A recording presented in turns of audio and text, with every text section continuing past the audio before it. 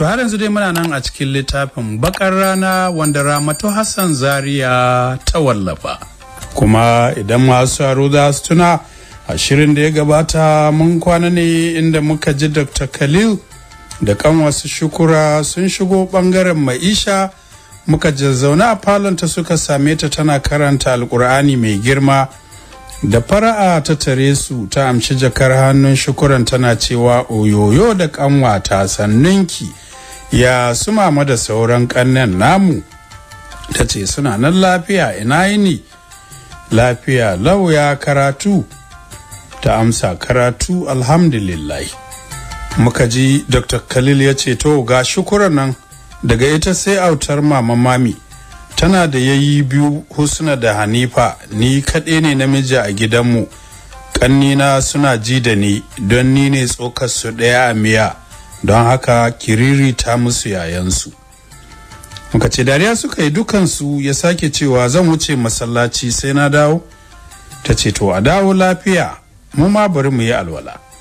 Ta umarci Shukura da ta biyo ta kai ta ɗaya ɗakin ta aje mata jakarta tare da nuna mata bayan ɗakin. Ita ma ta wuce na ta bayan don yin alwala. To nan ne muka tsaya, yanzu ko za mu ci gaba. Har sai da aka sallaci isha'i ne sannan Maisha ta fito cikin shiga mai ban sha'awa ta wata doguwar riga material ai mata fitted gown, ta yi kyau sosai sai kamshi ke tashi a jikinta. Ta shiga ɗakin da Shukurar take, ta same ta zaune bisa sallaya tana bita karatun alkur'ani. Sai yarinya ta burge ta, ta ce masha Allah, ashe muna da hafiza. Shukura, zan zo a dinga yi min muraja'a. Ta yi ɗan murmushi ta ce yaya likita fa ya ce kin haddace alkur'ani har ruwaya biyu, hafsu da warshu. Ni wallahi na yi munna kasancewa inuwa ɗaya da ke, don na san zan ƙaru ta fannin karatuna. Idan ba damuwa za ki dinga yi min ƙarin karatu. Haba Shukura, me abun damuwa ga abun da za mu samu lada? Izifinki nawa yanzu? Ta ce na yi sauka shekarar da ta wuce, yanzu ina sake muraja'a ne, sannan ina izifi 20 a hadda. Ta cika da mamakin hazaƙar yarinyar, don ko ga ƙira'ar da take yi kasan ta ba alƙur'ani muhimmanci. Ta ce masha Allah, kin burge ni. A ina kika yi karatun? Ta ce a cikin GRA ne. Dukkanmu yaya likita ya saka, amma ni kaɗai ce nake hadda. Su ta Hanifa sun fara suka daina, wai hadda da wuya ba za su iya ba. Mami ma sun ja ra'ayinta ta daina zuwa haddar, sai Islamiyya kawai suke zuwa. Shi yasa yaya likita ya fi ji da ni, ya fi saya min abubuwa, sai su yi ta jin haushi. Maisha ta ce Shukura, aikin yi abin da za a soke ne. Ni ma sai na ji na ƙara son ki ƙara himma sosai. Duk wanda yana cewa alkur'ani Allah zai so shi, Allah zai bude masa kwakwalwa ya dinga gane kowane irin karatu, zai sami ɗaukaka a duniya da babban rabo a lahira. Allah ya ƙara mana son alkur'ani mai girma, amin. Shukura ma ta amsa da amin. Ta ce ta so mu je falo mu ci abinci, gashi can an kawo mana. Shukura ta tashi ta biyo ta zuwa falon. Yanayin kunyar da Maisha ke nunawa ne idan an haɗu gurin cin abinci yasa Dr. Khalil ya ce a dinga bata nata daban, in ya so duk mai girki sai ta ci ita da mijinta. Bayan sun ci abincin ne suka zauna. Maisha tana amsar haddar da Shukuran za ta kai makaranta washe gari. To haka suka yi ta karatun har Dr. Khalil ya shigo yi musu, sai da safe ya same su suna karatun. Sun burge shi matuka, dama ya san Maisha da Shukura tasu za ta zo ɗaya, don kusan halayensu ɗaya ce, ta riko da addini da kyakkyawar ɗabi'a, ga su da iya mu'amala da mutane. Yadda Maisha take tsayuwar dare haka Shukura take ita ma. Kasance wannan ɗakin da Shukura take a nan Maisha ta zo suka kwana tare, sai suka taru suka raya daren da sallar nafila. Daren Lahadi kuma Maisha ke tunatar da Shukuran ɗaukar azumin Litinin, sai take shaida mata dama tana yi duk Litinin da Alhamis, wani lokaci kuma ta yi na tsakiyar wata guda 3 nan da ake yi. Ashe ita ma ma'abociya azumin ce irin Maisha. Kwana 2 da Shukura ta yi kusan a bangaren Shirye take yin su, don idan ta gama taya Maisha gyaran gidanta sai ta ce mata ta tafi ta taya Shirye wani aikin. Maisha ta ji daɗin zaman Shukura tare da su, don yarinya tana da sassauƙan hali da ɗabi'u masu kyau. Shi yasa ma da take yunkurin za ta tafi ranar Litinin da safe, idan ta tafi makaranta daga can ba za ta dawo gida ba.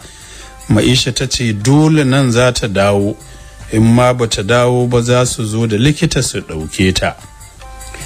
To ranar Litinin ɗin ita ma Maishan ta koma makaranta tare suka tafi da Dr. Khalil, saboda a can shi kan suke yin karatun nasu na nurse.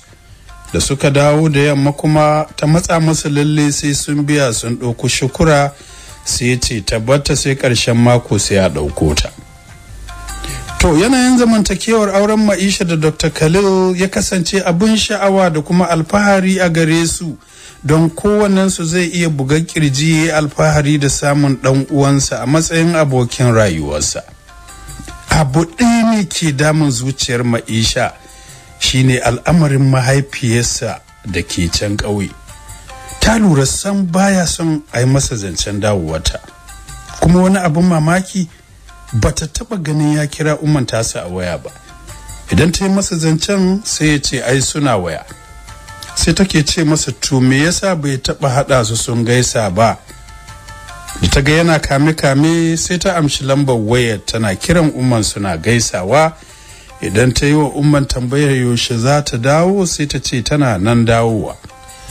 Wannan al'amari fa ya daure mata kai matuƙa da gaske, sai dai ta rasa wanda za ta tambaya ya warware mata wannan abin al'ajabi.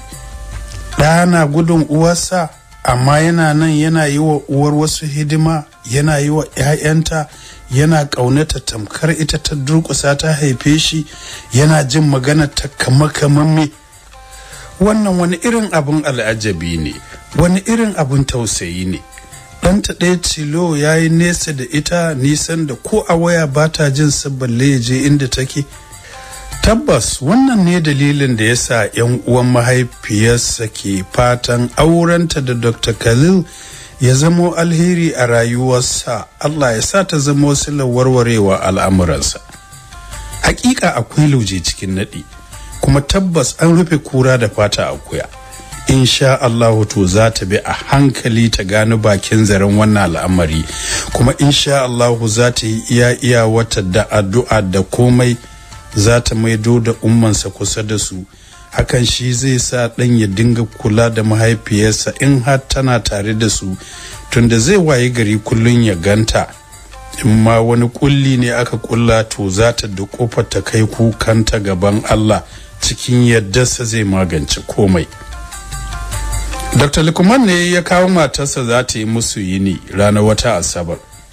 Duk likitocin da matansu sun kasance a falon Maisha ana ta hira cikin raha, sannan ga yaran Dr. Lukman din an zo da su kamar yadda Maishan ta bukata, sai kiriniyarsu suke a falon. Yaran maza ne guda biyu, babban shekararsa 4, sunansa Yusuf, sunan baban Dr. Lukman ne, suna masa alkunya da Aiman. Sai kanansa mai shekara 1 da watanni, sunansa Abubakar, shi ma sunan baban mamansa ne, ana masa alkunya da Sadiq. Maisha ta ɗauki Sadiq ta dubi mamansa ta ce bari in cire masa pampers ɗin nan, na ga yana ta jan wandonsa, kila ya yi ajiya a ciki, ki zo ki ba mu wani mu canja. Aisha ta miƙe tana kada kai ta ce anti Maisha ba za ki gane ba ne, yaron nan ya tsani pampers, ko bai yi komai ba haka yake yi, mu je ki gani, ni na san bai yi komai ba, baya so ya ji shi a ɗaure ne. Ta ce to tunda baya so a cire shi kawai kamar dole, ai idan aka cire zai yi ta fitsari ne yana ɓata guri, gara dai a maida masa. Suna dubawa kuwa bai yi komai ba, aka sa shi a babu ya fitsari. An fito da shi za a je a sa masa wani ne ya zille ya nufi falo da gudunsa inda yake jiyo muryar babansa, ya je lafi a jikinsa yana dariya, su ma suka biyo bayansa suna dariya. Aisha ta ce kin gani ko, na gaya miki baya son famfas din ne, wai shi nan ya gudu gurin dadinsa ne kai karata zan sa masa famfas, kuma ka gama kai karar dole sai an sa. Ta tafi ɗauko shi sai ya haye jikin dadin nasa yana kankame shi. Dr. Lukman ya dube ta ya ce ya haƙuri mana ki kyale shi sai an jima sannan ki sa masa, ai kowa ya gudu ya tsira. Ya miƙe tare da miƙa mata yaron yana cewa bari mu fita wata yar unguwa yanzu za mu dawo. Ta tsare shi da idanunta, wace irin unguwa ana zaune ana hira cikin nishadi, gaskiya ba mu amince ba, ko me kika ce? Ta dubi Maisha tana tambayarta. Kunya ce ta kama Maishan tana dan murmushi ta ce gaskiya ba mu yarda ba, bari in je in ji shi kuma me zai ce. Ta nufi ɗakin baccinta inda nata likitan ya shiga. Turare ta iske shi a tsaye yana fesawa. Ta amshi turaren tana cewa ina za ka kake fesa turare da tsakar ranan nan? Ya sake ɗaukar wani turaren da ke bisa dressing mirror ɗinta ya soma fesawa yana cewa daga na fesa turare kuma sai a tuhume ni inda zan je? To zan raka Dr. Lukman wata yar unguwa ne, ko kada in raka shi sai in ba shi haƙuri in ce amarya ta hana ni fita, ta ce in zauna a gida. Ta ce ni kada ka haɗa ni da shi ya ce unguwa za ku je, kai ka ce shi za ka raka, to ya abin yake ne kun yi baki biyu? A'a wannan ba baki biyu ba ne, kawai za mu wata unguwa. Ta yi murmushi, to a dawo lafiya a gaida mana su. Ya yi dariya, au nan kuma kika dosa, lalle 'yan mata kun faɗi ba ku cinka ba. Ya aje turaren suka fito, ya dubi Dr. Lukman ya ce kai ma an tsare ka da tambayoyin ne? Ina can ɗaki ana mun tambayoyi, da har ma an hana ni fitowa, wai ni da fita sai gobe. Har na kwanta na ce to ta zo ta gaya maka, sai kuma ta ce in dai je ba don halina ba an bani awa ɗaya, idan na wuce haka sai dai in tafi wani gidan in kwana ba da nan ba. Dukansu dariya suka yi. Maisha ta ce Allah dadan Aiman ba haka na ce ba, kila dai baya son fitan ne, ni ba ruwana. Dr. Lukman ya ce ai na san ba za ki ce hakan ba, wallahi cikin gari za mu duba wani kawuna da bai da lafiya, ita ai ta san zancen zuwa dubiyar. Aisha ta ce to ai baka yi min bayani ba, da ka ce gidan kawu za ku je ya za a yi in tuhume ka, tunda na san a ƙarshen mako baka fita in ba irin wannan ziyarar ba. A gaida mana shi da jiki, ni ma zan sake zuwa duba shi insha Allah. Likitocin suka bar gidan yayin da matan nasu suka kasance su biyu a gidan suna ta 'yan hirarrakin su na yau da kullum. A nan ne Maisha ta kutso da abin da ke mintsilin zuciyarta, kuma ta rasawa za ta tambaya da zai warware mata matsalar. Allah dai ya sa Aisha ta san komai, tunda tabbas ba za ta rasa sanin wani abun da ya shafi matsalar mijin nata ba, kasancewar mazan nasu aminan juna ne. Ta ce mama Aiman, wani abu ne ke ɗaure min kai, ya saka na a duhu, ina neman wanda zai warware min bakin zaren, tunda shi wanda abun ya shafa ya ki bani wani haske, kuma na lura ko magana baya so in yi masa, ina fatan zaki haskaka min in har kin sani. Aisha ta gyara zama tana ci gaba da ba Sadiq nono da yake bacci a jikinta. Ta ce tambaye ni in har na sani wallahi ba zan ɓoye miki ba, sai dai kawai in ban sani ba. Ta ce to ko kin san matsalar da ke faruwa tsakanin likita da mahaifiyarsa? Abin na damun zuciyata yadda baya kiranta a waya, sannan ko zancenta baya son in yi masa. Ni ban taba ganin irin wannan abun al'ajabin ba. Ɗa yana gudun uwarsa, ɗan da ya kasance shi kaɗai tilo gare ta, gaskiya abin akwai ɗaure kai daban al'ajabi. Maman Aiman ta ja numfashi ta sauki a hankali, sannan ta ce tabbas wannan abin almara ne da al'ajabi sosai, to amma idan aka yi la'akari da tun asali ba haka abin yake ba, dole a dasawa abin alamar tambaya. In takaita miki zance dai, gaskiya an raba tsakanin mijinki da mahaifiyarsa ne, ta yadda ko zuwa gurinta baya yi, baya kiran wayarta. Ke tun tana garin nan kafin 'yan uwanta su tafi da ita, idan ya je gidansu iyakacinsu gurin kishiyarta. baya zuwa inda take sai dai ta ji muryarsa ke ta kai ga har abinci ya zo yana gagararta, amma fa zai kawo gidan ita ce ba a bata sai an ga dama. Shine da tura ta kai bango, yan uwanta suka zo suka iske halin da take ciki suka sake tafiya da ita. Baya zuwa gurinta, dadin Aiman ne ke zuwa, da ƙyar yake matsa masa su tafi tare su je su ganta. Ke wasu abubuwan ma ban san su ba don ba komai yake gaya mun ba. Da shi kika yi wa wannan tambayar da ya fayyace miki komai. Gaskiya ki dage da yawa mijinki addu'a don an saka shi a cikin haɗari sosai. In bayan ma kullun zancen ummansa ta yafe masa, ba ta fushi da shi, tana masa addu'a, wallahi da yanzu ya shiga wani hali. Ni da ma ina ta son mu yi maganar da ki dage da yi masa addu'a tare da nasiha don za ki iya yin tasirin gaske a rayuwarsa. Ki yi amfani da irin son da yake miki, ki tursasa shi a kan bin mahaifiyarsa, duk da yake kowa ya san sihiri ne, to amma ki taya shi addu'a, ai babu abin da ya gagari Allah. Maisha ta yi ajiyar zuciya, lalle biri ya yi kama da mutum. Ni kaina na yi tunanin baban zaba ɗa zai ki kwata-kwata a yi masa zancen mahaifiyarsa.